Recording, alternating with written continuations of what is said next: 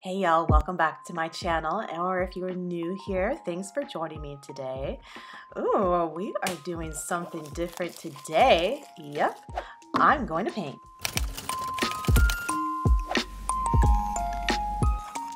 I'm going to start with a sketch and chalk first.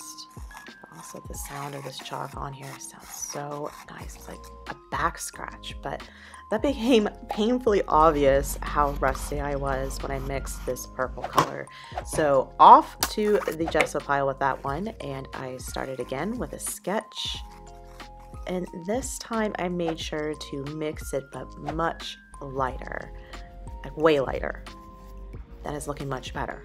Yes, there we go. That is the color. That is the vibe I want, which is soft and comforting, and that other dark purple was just way too harsh. It had to go goodbye. So this, yeah, this is it. This is the color. So now I am on to the pink portion of the sky, which is going to be the day portion. I'm using a light pink and lightly blending that into the purple. I want one to flow in another, and then I added a little bit of cadmium yellow with white on the brush for that sunset. And now we are officially entering the phase of the painting that I like to call the ugly duckling phase, because it looks very sus right now, but I know if I just trust the process, she'll be a badass swan by the end. But first, I am going to have to let her dry.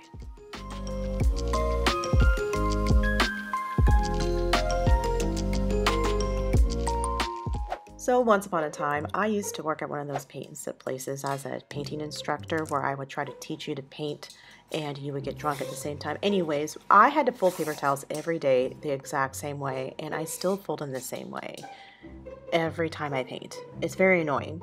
All right, let's get back to painting here and mix a lovely color for our moon. Oh, or not. Let's try this one. Nope, that's not it either. There's the color. That was the winner. That is the shade for our moon.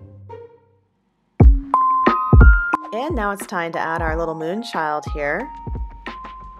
Dumping their bucket of stars onto the land below. And this is where I get lost in the highly meditative process of dotting the canvas. It just puts me in a trance and I love it. And of course I gotta add some fancy stars because we're fancy. Oh, would you look at that? Yep, this is where the painting starts coming together. Hooray! Yep. And now I'm adding some texture into that moon and some watered down white paint to give some more ambiance. With the addition of the stars, the pink area felt a little unbalanced. So to remedy that, I added some fluffy clouds. And here's a little tip for those of you painting clouds.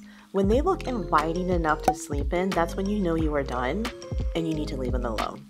Like put the paintbrush down and stop. And now I'm going to add some squared off dots and squared off squiggles to give the impression of a town below, because we're not going to sit here and draw buildings. No, I don't have time for that. But I do have time to be extra, so I added more gold details to the moon and a little glitter to the stars. All right, y'all, it is time for the reveal. Let's take a look.